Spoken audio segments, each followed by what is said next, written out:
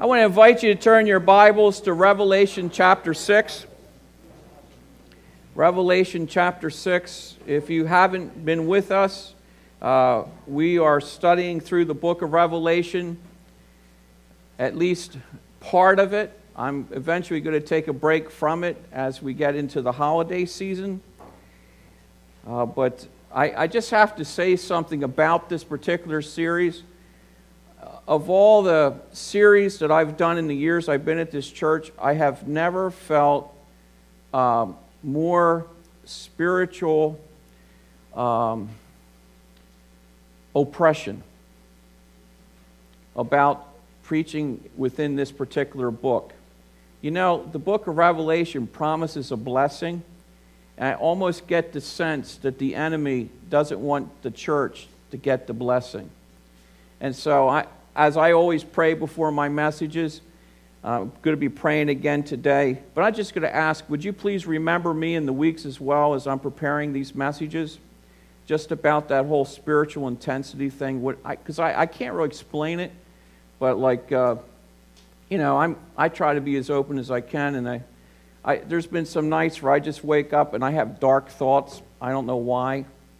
And there's just something around all this. I just feel like the devil just doesn't want people in the book of Revelation. I don't know what else to say. So let's go to the Lord and pray. Heavenly Father, we do pray a hedge, Lord, a hedge of protection around us and around this message, Lord, because I really believe it needs to be preached. And I really believe, Father, that we need to find ourselves in this book that so many of us find very difficult to understand. And yet, Lord, we know there's truth here to be learned. And so, Lord, again, by the anointing of your Spirit, take this time now, Father, and use it to all your honor and glory. I pray this in Jesus' name. Amen. In case you haven't figured it out by now, I grew up in a family of storytellers. Come to one of our family gatherings, you will hear a lot of stories and a lot of laughter. And one of my favorite memories is something that happened in 1998 when our family was leaving for the mission field. We boarded a jet heading off to Europe with at least 26 bags of luggage. Can you imagine showing up to the airport with that much luggage? Thankfully, the church helped us out with that. It was the first time for our children to ever be on a plane. And so when the captain was given the okay to take off, the thrust of the engines pushed us back into our seats, and our 4-year-old at the time threw his hands up in the air so everyone could see and yelled, "Whee!" And now that he had everyone's attention, he shouted for the whole plane to hear, "What happens if we crash?" What a way to go. Well, today we're going to attempt to do what's next to the impossible with the book of Revelation. We're going to fly at breakneck speed above the clouds and into heaven. And hopefully we will not crash. In the previous messages, and I've been giving you a handout just to help you to follow along, just to remind you that we had been looking in the section of the 7 seals. The 7 seals are that period of time that's referred to as the Great Tribulation. The Great Tribulation does not start until the middle of Daniel's 7 years. So at that midpoint where you have the abomination of desolation, according to Matthew 24, then the Bible, Jesus said, after that abomination of desolation, when you see that Daniel the prophet wrote about, then there will be a great tribulation. And as I tried to point out, the seals themselves correspond quite nicely to the events that happen within that season of the Great Tribulation. The first seal, it was that there would be a conqueror who would come. That conqueror, as we eventually discover, it turns out to be the Antichrist, but that's not how the world sees him. The world sees him as really like a superhero. And the Lord Jesus also said that in that tribulation that peace would be taken. The second seal, the removal of peace. The third seal, economic calamity. And then that there would be death by sword, by famine, disease, and beast. And all that's described in Revelation chapter 6, verses 1 through 8. Now, we've looked at that section in the past.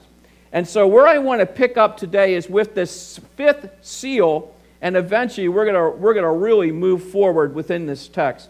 Picking up at chapter 6, verse 9, John writes, the Apostle John writes, "And he broke the fifth seal.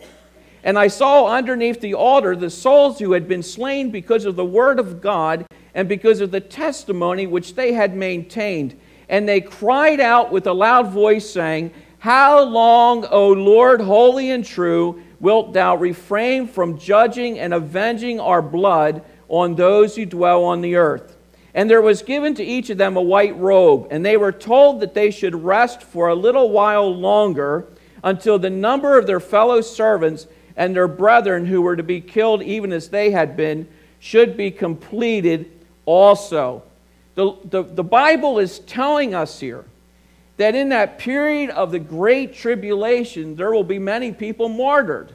I don't know if you watched the news just this last week. It was devastating. Did you hear about the 10 Christians that were killed by ISIS? I don't think this is old news, unless I was reading old news, but what struck me was that 2 of them were women, and before they beheaded them, they first raped them publicly.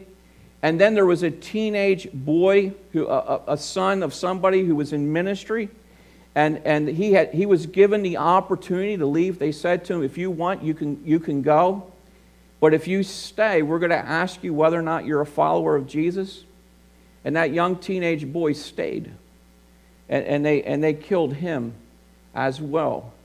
There have been people who have been martyred for Jesus Christ for centuries, and here the Bible is telling us that there will be martyrs as well in the future in that time known as the Great Tribulation.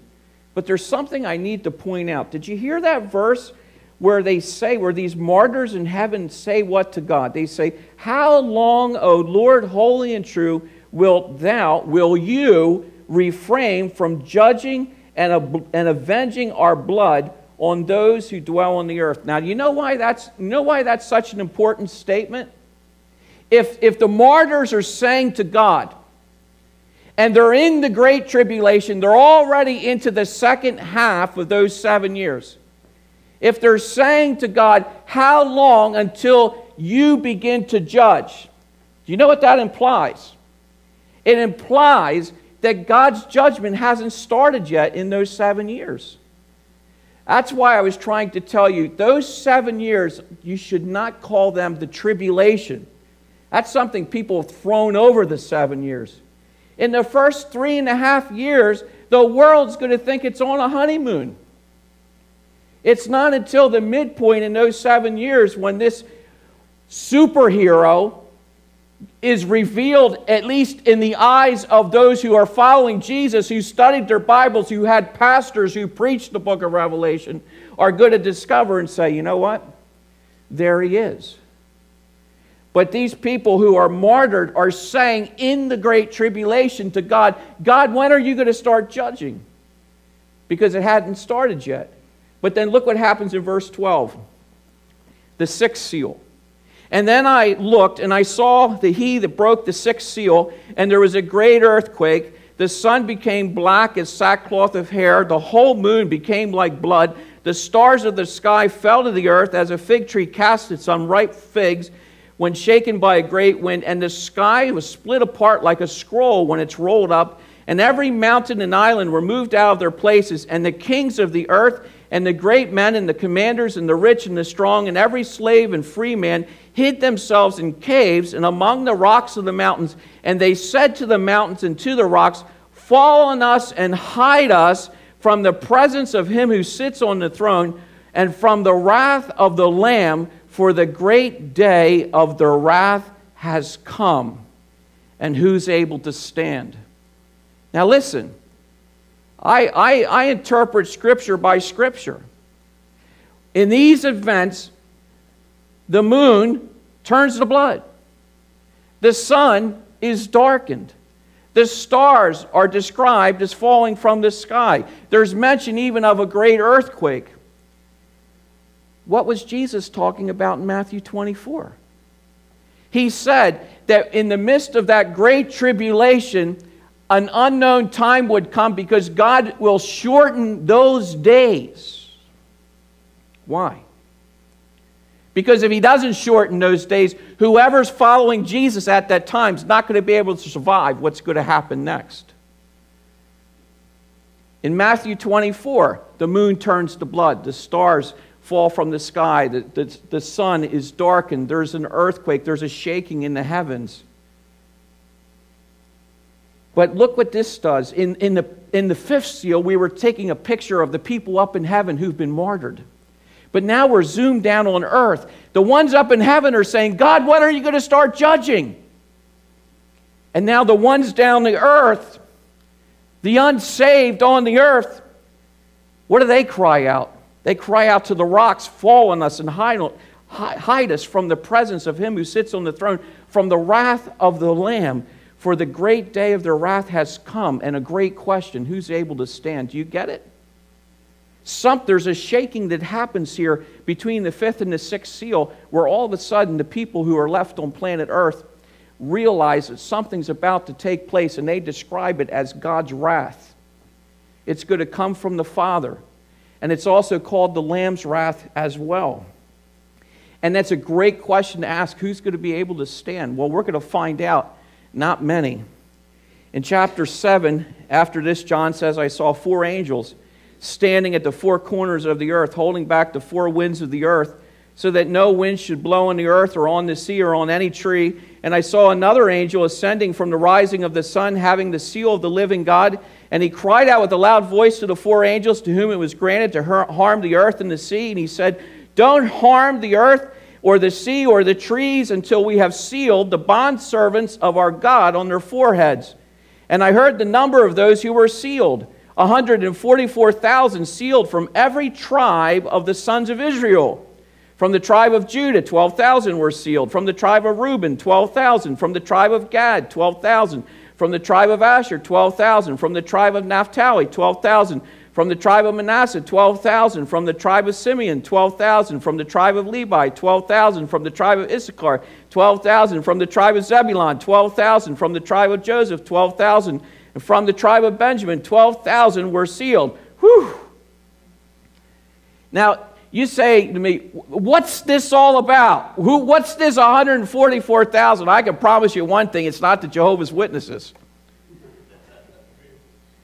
But it's those people who Daniel was given by God those 490 years with 7 years remaining, and God said to Daniel what? This is for your people and your holy city, for Israel. Why does God seal these 144,000 Jews? For a very good reason. Because what's going to happen next is going to be so horrific. If God hadn't placed his seal over these 144,000 Jews, they wouldn't have survived. You see, you remember back in the Old Testament times when Moses was about to lead the children out of Egypt, and finally it was going to come where God says, I'm going to send my angel of death. My angel of death is going to pass over Egypt, and he's going to kill all the firstborn. You remember that? What were the Jews told to do? Take a lamb, shed its blood, and take the blood and put it on the mantle. Put it over at the door of your house. Why? So that when the angel of death would come, in effect, he would see that blood. In effect, he would see God's seal over that household. There's a real good reason here, because God now in this text is telling us that a day is coming where he is going to begin to turn back the hearts of the Jewish people and prepare the way for the coming Messiah. But he has to place this seal over them to protect them from the horrible things that are going to take place. Now, the interesting thing about Revelation is you see a scene in heaven, you see something going on in earth, sometimes then you go back to heaven, and that's what happens. Look at verse 9 in chapter 7. And then after these things I looked, and a great multitude, which no one could count, from every nation and all the tribes and peoples and tongues. Where did they come from? Standing before the throne and before the Lamb, clothed in white robes, palm branches in their hands, they cry out with a loud voice, saying, Salvation to our God who sits on the throne and to the Lamb. And all the angels were standing around the throne and around the elders and the four living creatures. And they fell on their faces before the throne, and they worshiped God, saying, Amen, blessing and glory and wisdom and thanksgiving and honor and power and might be to our God forever and ever. Amen. And one of the elders answered, saying to me, These who are clothed in white robes, who are they? And from where did they come? And I said to him, My Lord, you know. And he said to me, These are the ones who come out of the great tribulation. They have washed their robes, and they've made them white in the blood of the Lamb. And for this reason they're before the throne of God, and they serve him day and night in the temple. And he who sits on the throne shall spread his tabernacle over them. They shall hunger no more, neither thirst any more, neither shall the sun beat down on them, nor any heat. For the Lamb in the center of the throne shall be their shepherd, and shall guide them to springs of the water of life, and God shall wipe away every tear from their eyes. Now, you might remember some weeks back, I shared with you the various positions, viewpoints about how people have been led differently to view where and when the rapture is going to take place. As you know, there's some people who are pre-tribulational. They believe that they'll be taken out before the 7 years even start. There's others, they're called mid-tribbers. They just believe they're taken out in the middle of the tribulation. There's others that believe they're not taken out to the very end of those 7 years. And then there's that other view that I mentioned. It's called the pre-wrath view that teaches that they're taken out at the end of the great tribulation before the start of God's wrath. And I also said, have your own convictions, because we can all celebrate and agree together that Jesus is coming again. But in this particular passage, whoever these folk are, it's certainly more than just the nation of Israel in heaven. Because suddenly now, and this is the first time in Revelation, all of a sudden now, there are saved people from every tribe, every nation, every tongue. That sounds an awful lot to me like the church. It sounds to me like there's a celebration service going on in heaven. Do you begin to see what's taking place? God has placed a seal over these 144,000 Jews because he knows what's going to happen next. You have the unsaved, powerful people on the earth who realize that the Lamb's wrath, that God's wrath is now about to come. And prior to that, you had these martyrs in heaven who are saying to God, God, when are you going to start judging? And all this comes together, and now the people of God, whoever they are, and I believe if you know Jesus Christ as your Savior, you'll be among that crowd. What are they doing?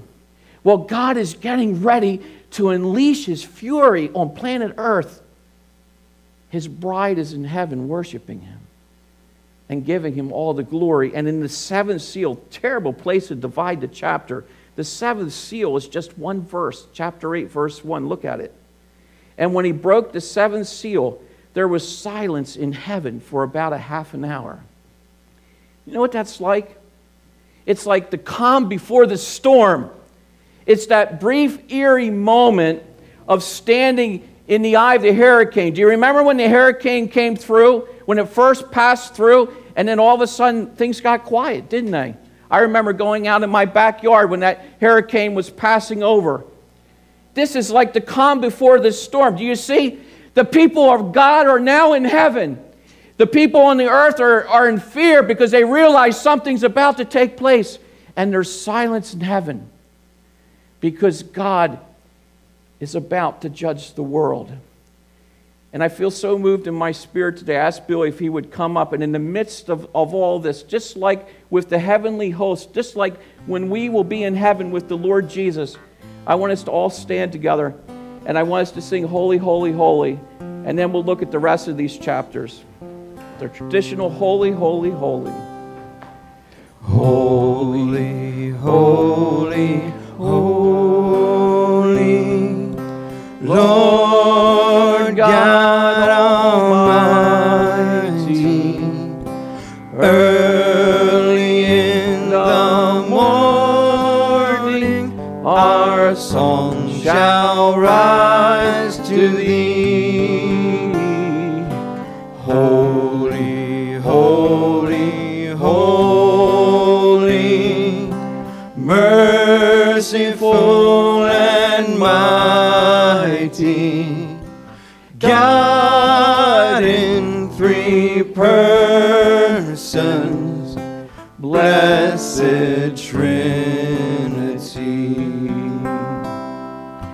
Holy, holy, holy, all the saints adore thee, casting down their golden crowns around the glassy sea.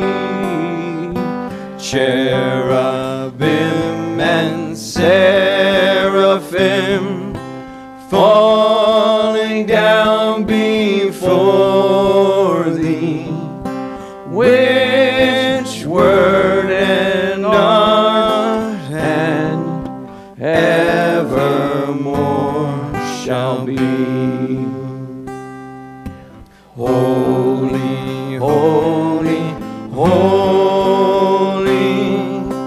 though the darkness hide thee, though the eyes of sinful men thy glory may not see, only thou art holy, there is none beside thee, perfect in power, love and purity. Holy, holy, holy, Lord God Almighty, Thee in the earth and praise thy name in earth and sky and sea. Holy, holy, holy, merciful and mighty, God in three persons, blessed Trinity. You may be seated. You see, the people of God are worshiping in heaven. There's this brief period of silence in heaven. And then the trumpets begin to sound, the 7 trumpets. These 7 trumpets signal now that God's wrath has come. And look at it in chapter 8, verse 2, the first trumpet. And I saw the 7 angels who stand before God, and 7 trumpets were given to them. And another angel came and stood at the altar, holding a golden censer, and much incense was given to him, that he might add it to the prayers of all the saints upon the golden altar which are before the throne. And the smoke of the incense with the prayers of the saints went up before God out of the angel's hand. And the angel took the censer, and he filled it with the fire of the altar, and he threw it to the earth. And there followed peals of thunder and sounds and flashes of lightning and an earthquake. And the 7 angels who had the 7 trumpets prepared themselves to sound them. And the first sounded, and there came hail and fire mixed with blood, and they were thrown to the earth. And a third of the earth was burned up, and a third of the trees were burned up, and all the green grass was burned up. Let me tell you something. When you get to this part in the book of Revelation, you're not going to find Mary Poppins. There's no spoonful of sugar to make this medicine go down. And I can't candy coat this message. I just have to say this. There is going to be no sitting on the fence with God in those days. You are either in or you're out. And people say to me, you know, how can you even get into this section? This is all so depressing. No, it's not. Not if you know Jesus Christ as your Savior. You can read these passages and say, praise God, I'm not going to be here, because the Bible says there is therefore now no condemnation for those who are in Christ Jesus. And the second angel sounded, verse 8, And something like a great mountain burning with fire was thrown into the sea. And a third of the sea became blood, and a third of the creatures which are in the sea and had life died, and a third of the ships were destroyed. Do you remember Moses when he went out to the river Nile and he turned that river into blood? And death was spread throughout the land. Misery followed. Judgment has come. But God is just warming up, because the destruction continues in verse 10, the third trumpet. And the third angel sounded, and a great star fell from heaven, burning like a torch, and it fell on a third of the rivers and on the springs of water. And the name of the star is called Wormwood. And a third of the waters became wormwood, and many men died from the waters because they were made bitter, which is really what the word wormwood means. It means bitter. Are you beginning to sense now that when you move out of the great tribulation into the day of God's wrath, that things have changed? God is no longer holding back His judgment, but now He's unleashing His judgment. And you see this growing intensity. Fire has blazed a third of the earth. A third of the seas smell like bloody death. And now a third of the fresh water supply is turned to blood. And people say to me, why are you taking us through this book? Because it's from this pulpit that we have preached the gospel for years, calling people to Jesus Christ, because unsaved people need to hear the truth, because God really is going to do this. This really is going to happen. And that's why God sent His Son into the world. It's like the old hymn says, to rescue the perishing. I sincerely believe that one of the blessings of the book of Revelation is there might be an unsaved person who wanders into our sanctuary and realizes for the first time that God really does mean business, and He really has provided the solution in Jesus Christ. And if you're that person today, I would call upon you, believe on the name of the Lord Jesus Christ, and you will be saved. In verse 12, the fourth angel sounded, and a third of the sun, and a third of the moon, and a third of the stars were smitten. Now, this is not Matthew 24, because it doesn't talk about a third. So that a third of them might be darkened, and the day might not shine for a third of it, and the night in the same way. And I looked, and I heard an eagle flying in mid-heaven, saying with a loud voice, woe, woe, woe to those who dwell on the earth, because of the remaining blasts of the trumpets of the three angels who are about to sound. A lot of people don't understand this stuff, maybe because they've never been taught. But you see, at the end of that great tribulation, when it's cut off by the Lord Jesus Christ, and God's day of wrath begins, His judgment begins, and it falls on that day, it's known as the day of the Lord in the Old Testament. In the book of Job, Job tells us in Joel chapter 2, that the moon will turn to blood, the sun will be darkened, the stars will fall from the sky, the heavens and the earth will be shaken, and then the day of the Lord will begin. It's why when you read in 1 Thessalonians 4 and 5, it's really the unsaved who are crying out, because they realize they're in for it. And boy, are they ever in for it. It is a day of wrath. And look at the first woe in this first trumpet in chapter 9. The fifth angel sounded, and I saw a star from heaven which had fallen to the earth. And the key of the bottomless pit was given to him. And he opened the bottomless pit, and smoke went up out of the pit like smoke from a great furnace. And the sun and the air were darkened by the smoke of the pit.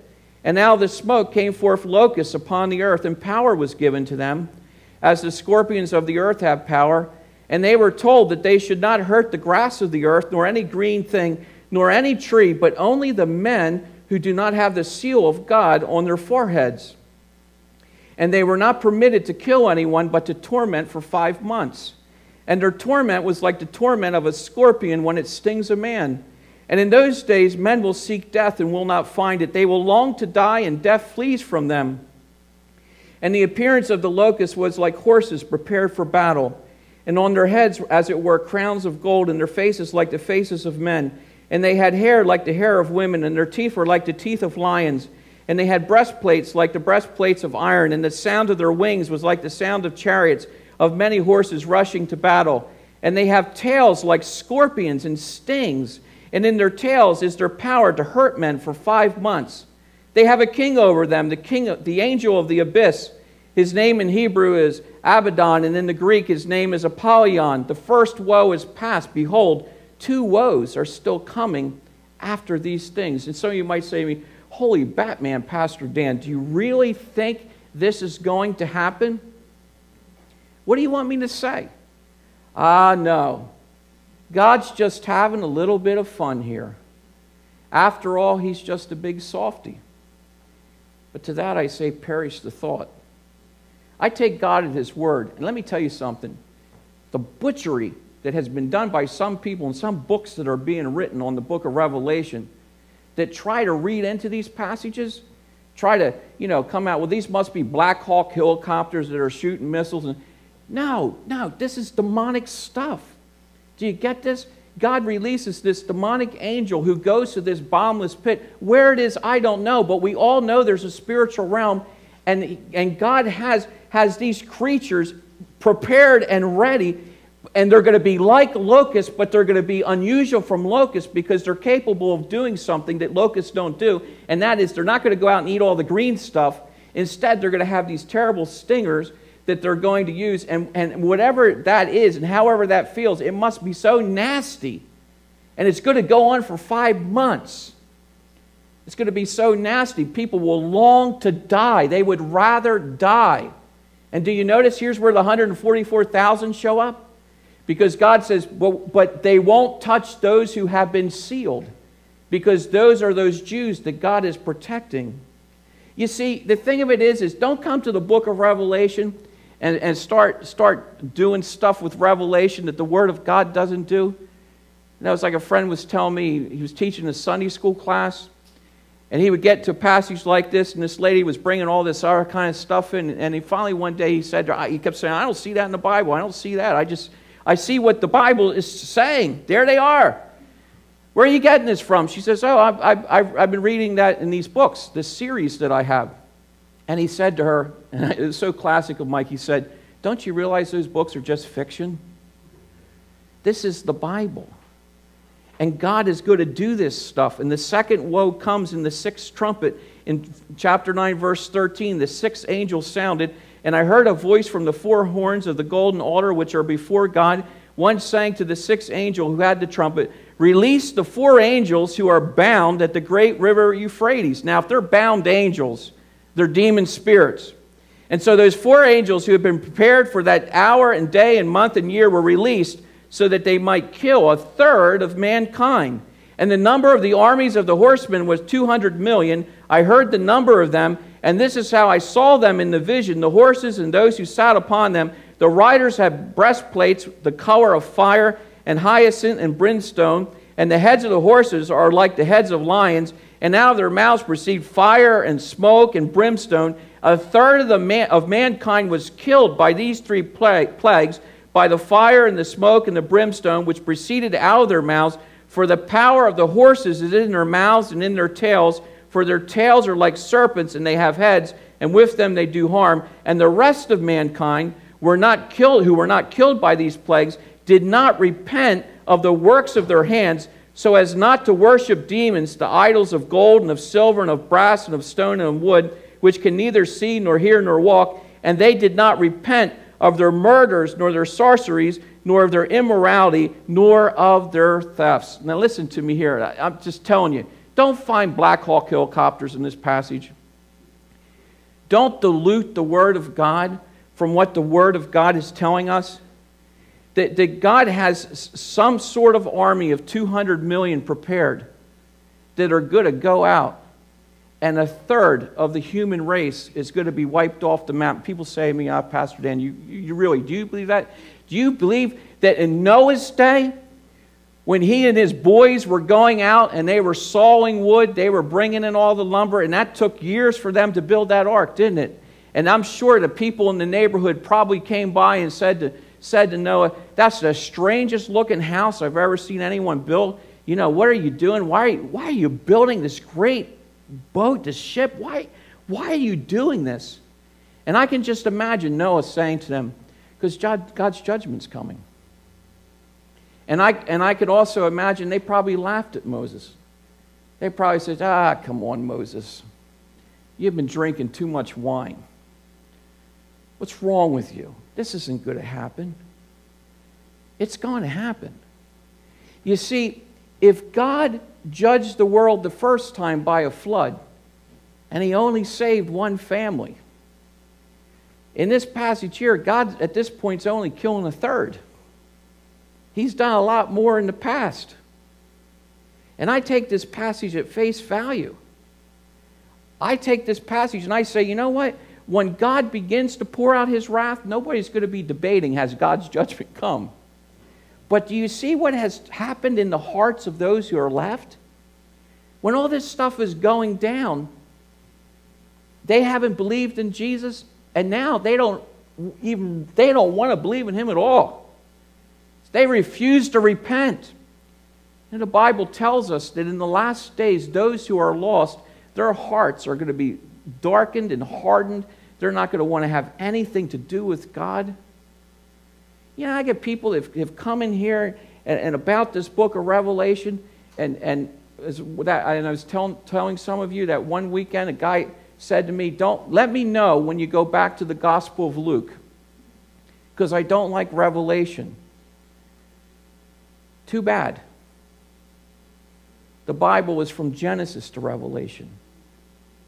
And those of us who have read chapters 21 and 22 know where the whole thing is heading. Because for us as believers, while we read about these horrific events, these judgments of God that are going to be poured out, we also know where God's taking the whole story, don't we? He's taking it to a beautiful end where there's going to be a new heavens and a new earth, where righteousness is going to rule, where there's going to be no more tears and no more sorrows, where we won't even need the sun anymore. We can push it away because God will be its light. You see, for us, we might read these terrible passages and say, oh, these are horrible things, but we have the blessed hope because we know Jesus Christ is our Lord and Savior. There's a song that says, I'm pressing on the upward way, new heights I'm gaining every day, still praying as I onward bound, Lord, plant my feet on higher ground. My heart has no desire to stay where doubts arise and fears dismay, though some may dwell where these abound. My prayer, my aim is higher ground.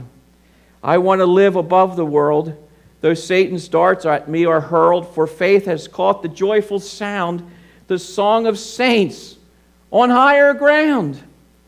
I want to scale the utmost height and catch a gleam of glory bright, but still I'll pray till rest I've found. Lord, lead me on to higher ground. Lord, lift me up and let me stand by faith on Canaan's tableland, a plain, a higher plain than I have found. Lord, plant my feet on higher ground. I never know who's going to be in this building Sunday to Sunday, especially in the summertime. But if you've come into this building today and you don't know the Lord Jesus as your Savior, the bottom line is, if you don't know Christ as your Savior and you die, what waits for you is eternal hell. But if you've trusted in the Lord Jesus as Savior, if you've been rescued by the Lamb of God,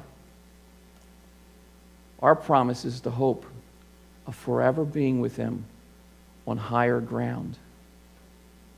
Folks, all of us in this room have friends, neighbors, and relatives who don't know the Lord. The book of Revelation is for them as much as it is for us. Father, we know that day is going to come, Lord God, when you're going to pour out your wrath on earth. And it is going to be a terrible time, Lord. And I can only think, Father, really, that it must grieve your heart as it grieved your heart in Noah's day when you looked at the earth and you said, what has happened? Look what they've done to this beautiful world. And I thank you, Lord God, as a believer in Jesus Christ, that we have the blessed hope of our hearts of knowing that we're going to be with the Lord Jesus. But Lord, has someone come into this room today who has never trusted in the Lord Jesus as their Savior? Father, is there someone here today that needs to flee to the cross of Calvary, to repent of their sins and to believe in the Lord Jesus as their Savior? And I just want to briefly ask, with eyes closed and head bowed, is that you? Is there someone in the room today that today you would want this day to be your day of salvation? Would even right now you would trust in the Lord Jesus as your Savior? If that's you, would you slip up your hand so I can pray for you? No one's looking around. But is there anyone in the room today, you're not prepared for what God has in store? Is there anyone? Lord, I truly do pray that everyone who has stepped into this room is in the right place with Jesus. And I do thank you, Lord God. I bless your most holy name, Father, because while you will pour out your wrath and judgment, oh, we will be in the sweet arms of Jesus. I thank you, Lord, for your promises. And I pray all these things in Jesus' name. Amen.